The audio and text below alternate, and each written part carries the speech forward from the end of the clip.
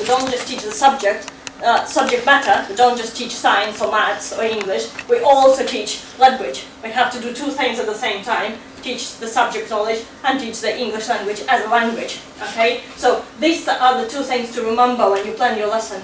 I do this and I do that. And how do I do particularly the second bit? Teachers are not really trained to be EFL teachers or EEL teachers, okay? Then we are having learning, okay? So how do learners actually make sense of what is being taught to them? It's very important, and the materials I will present to you reinforcing this, the importance and the role of the learner in the teaching and learning process. It's not just all about teaching, it's about learners making sense of what's being delivered to them and how do they make sense of what's being taught to them, okay, and what resources they can actually use. And then we have resources, yes, because resources is really important, because when you teach, you obviously use certain resources, and resources are going to have impact on your teaching and impact on the learners at the end of the day, so you need to make sure that your resources are appropriate for the learners, and there is a problem at the moment with non-existence of EL resources for primary school children. Teachers have to find them by themselves. Okay? Then we have formal tests or formal assessments. Okay? So how do learners actually demonstrate what they know, or how do learners are not able to demonstrate what they know because of the way the test is structured? Okay, so that's a problem. We also have a formative assessment element that links to assessment and that has impact direct on teaching and learning. That's how it should be, and also indirect impact on resources, because you're obviously, as you adjust your teaching to suit the needs of the learners, you're using different resources that are appropriate for them. So, okay, so what I want to do now is I want to use actually formal tests. Students work from the formal tests to show you not how well they perform or not how well they perform, but to really show you what we can learn from that, what the data really tells us for classroom practices and how we can use this information. So now then, using the tests to show you some of the data from my research. This is one of the SATs items from the SATs papers for science. I know they don't do it anymore in primary schools. They might come back to it though, okay? But it doesn't matter. That's the same principle applies to any subject. So here is a task. Give one feature of a penguin and describe how it helps a penguin to live in their environment. So we have a feature and how the feature helps. I want you to imagine that you give this question to your EL learners in the class. What difficulties might they have with this? At what levels the difficulties will they have?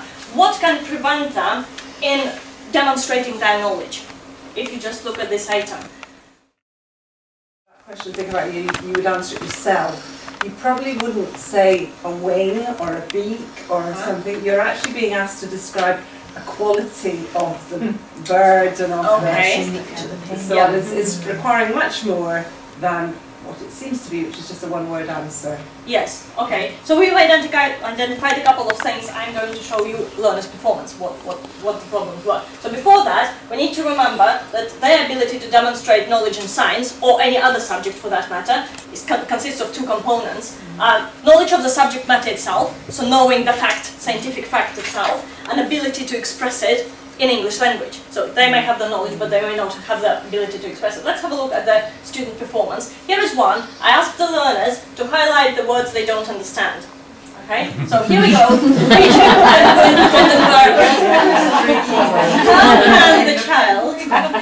How can the child answer the question if they don't understand half of it? Exactly. So here we have clear language problem. We can't report on the scientific knowledge, because they didn't even get to that step.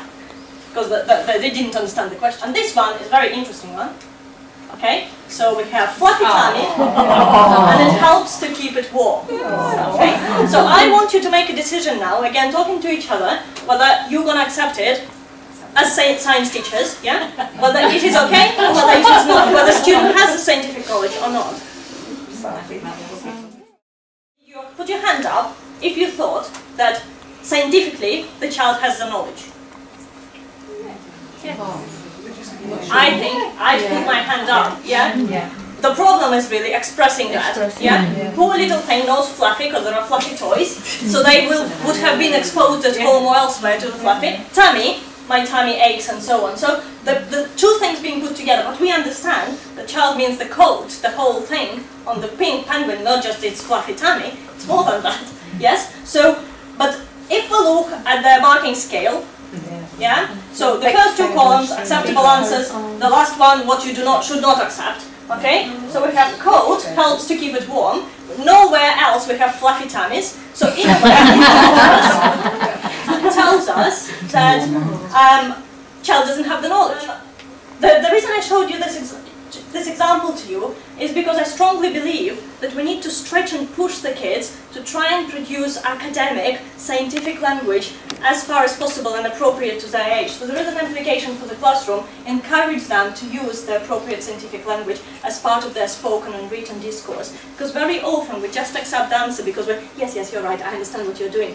We're not stretching them to do it. When they come to secondary school, to their GCSEs and A-levels and university, they are underperforming the native speakers, okay? But also they're missing out on their opportunities to become doctors, to become somebody else who needs science. So if we start building it up from the primary school and stretching them to incorporate this language, I don't say just throw all the academic language, all scientific language at them, that's not going to work. But if you see that they, yes, okay, so fluffy tummy, what do we mean by fluffy tummy? Yeah, let's kind of elaborate. You know us teachers how to do it, yes? But I think that's important because they produce this language, we accept it, so they think it's not a problem, right? They carry on doing it, and then in their tests they struggle.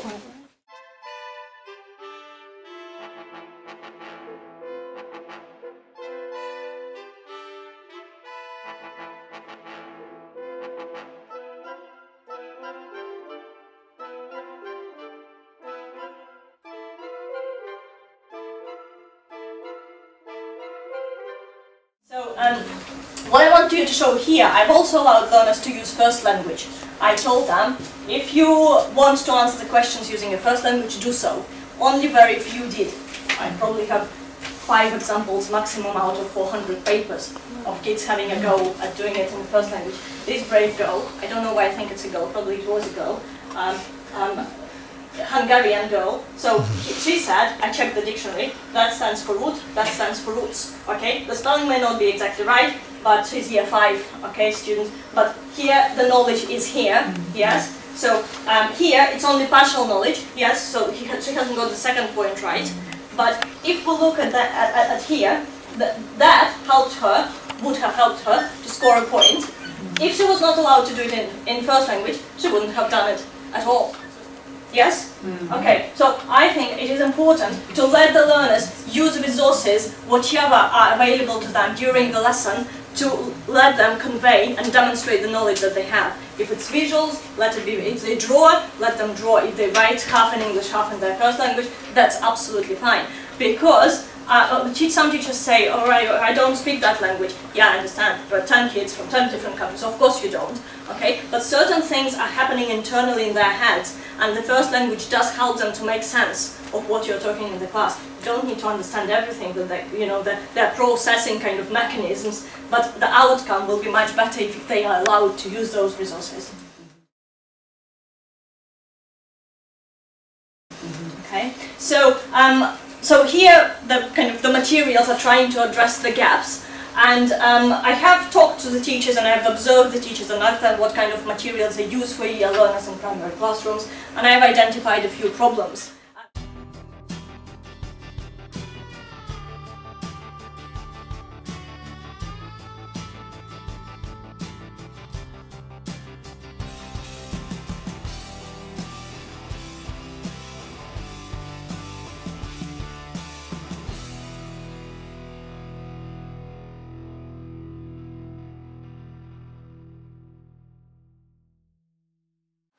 So before we look at the materials, I just want to reinforce the materials that you are having as an example on your worksheet. They are providing language support and they are not supporting language acquisition as such. Okay, because language acquisition is a broad concept of how can we help learners to learn language generally better, to become better language users beyond a specific task that they're doing right here, right now. So here we have, for example, extensive reading. Give them more text, expose them to language, give them opportunities to chat. Okay? The focused language support is when you have a task and you say, I need such and such vocabulary, I need such and such phrases. So it's really focused for the specific task, the language. Okay? So in these booklets, that's exactly what we have. Okay? That's not to say it will stay like this. I will incorporate an element of language acquisition at a later stage. Okay, so I call these materials interactive, and the reason I call them interactive is not because you interact with the teacher, but because you interact with your booklet. It's interactive between my booklet and me.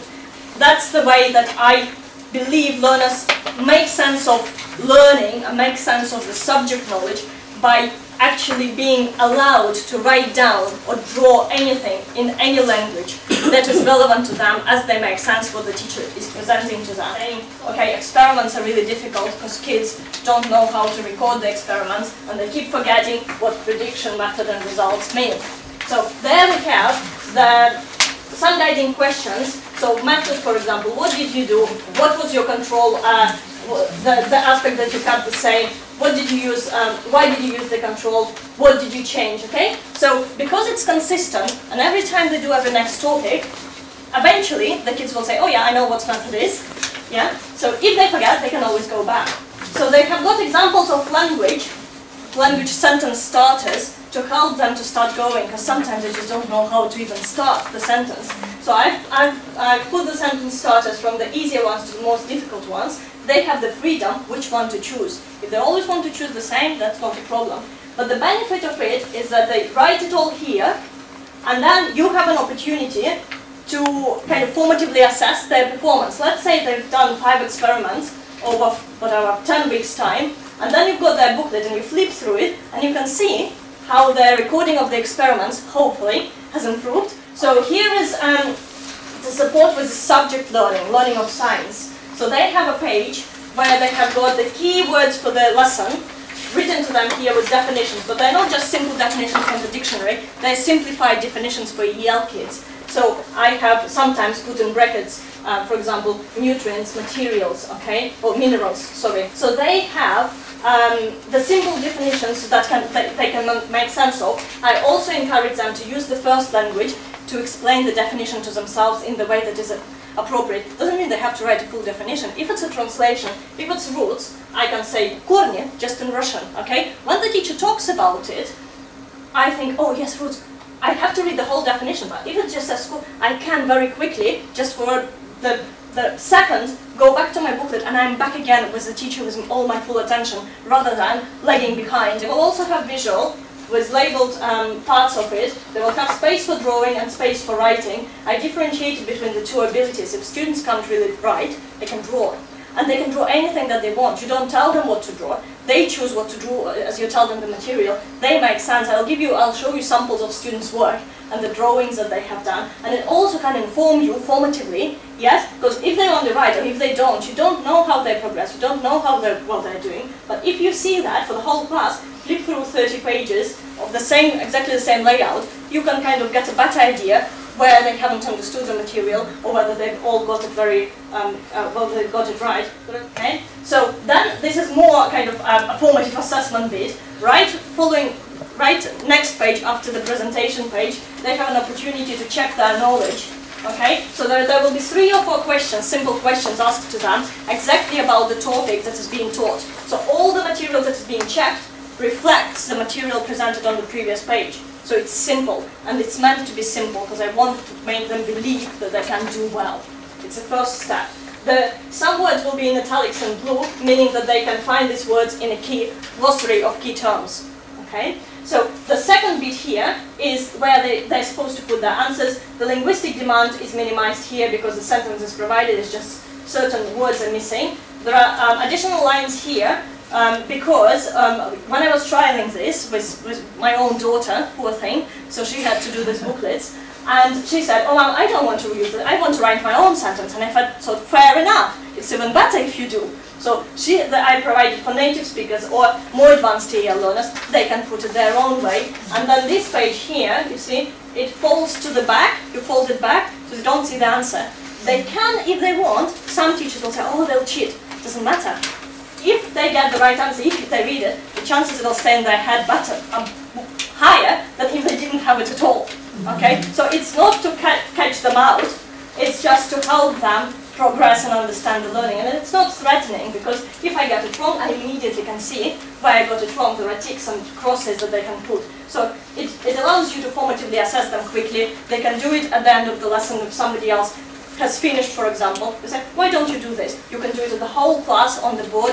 So it's up to you. It gives you freedom to choose how to do it. So I also try to reduce linguistic demands when I'm assessing them. So exactly because I didn't want language to get in the way, I wanted them to be able to demonstrate their science. So they had to label, they had to match, okay, they had to select the right answer, they're filling in the gaps, they're not producing paragraphs of text, okay, they're naming, they're matching again, they're ordering things, so the things are language is provided, so it's science knowledge that I'm really checking, and then selecting again.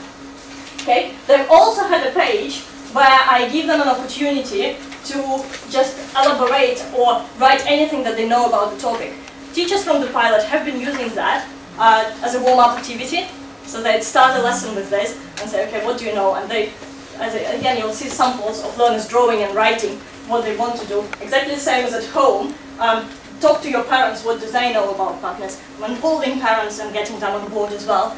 And also at home, this is an example from homework task. Again, it falls here, goes to the back. So this is the tasks. Immediately, parents have access to the right answers. As I talked to parents, and they said, I'm not certain, I'm not confident in my skills in science. But if they have an opportunity to see the right answer, which is confirmed with what they know, they might talk further with kids. And they also can see what kids are doing at school. Okay? So, and because there is a consistency throughout the workbook, they get used to it and they kind of progress through it very quickly. They just get used to the format and hopefully start using it as their immediate referral to the knowledge that they gain from the lessons. Okay? And you also have free access to the materials if you wanted to download them and use in your class. If you want to read more about what we've talked about, this publication's just been out in Innovation in Language Teaching and Learning Journal. It's available online, so that's why it's in red box for you to read if you want really in more depth about language acquisition, language support, and how I approach each step of